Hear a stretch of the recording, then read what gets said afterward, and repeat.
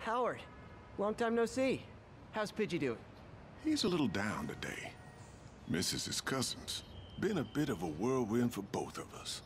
Owners of my building rezoned for commercial. We had to move into Feast to get our bearings. I'm so sorry. New York landlords can really be heartless. When they kicked me out of my place, they set all my birds loose. Pidgey's the only one who found me. I've been looking everywhere for the rest of them, but with my bad leg and all... You know what? That sounds like Jet. How about I keep an eye out for him? Oh, yes. Mike Tyson missions.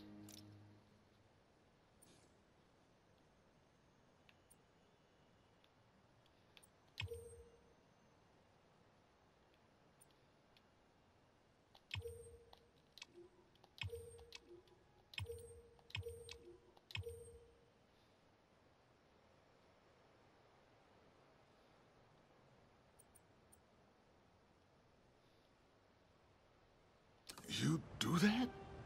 Oh, thank you. If you have any luck, please give me a call.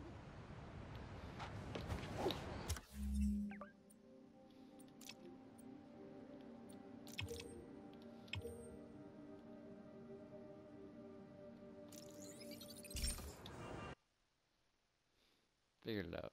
Oh, it took a minute.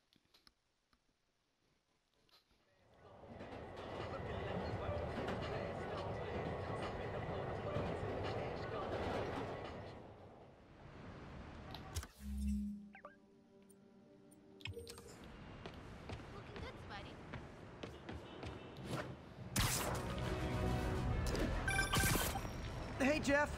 Congrats on the ceremony today. I'll be glad when it's over.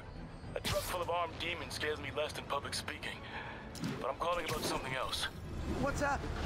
Just got a tip that the demons are moving on the Fisk construction site in Midtown. My wife would kill me if I did the ceremony prep to play cops and robbers, but I thought maybe my friendly neighborhood partner would want to know. Understood. I'll do a swing by, let you know what I find. And hey, here's a tip on public speaking. Just picture everyone in their underwear. Wait, not Osborne. You know what? Just never mind.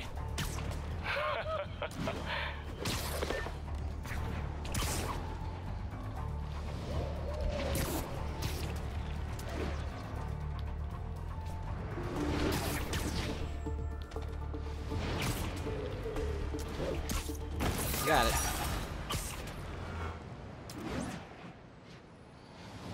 Another message from Doc. Peter, I don't want to jinx us, but the lead I'm following might not only get the project back on its feet, but also expand it in ways we never could have imagined. Everything happens for a reason, even Norman pulling our plug. Really hope this works out. Doc's work is too important to go unfinished.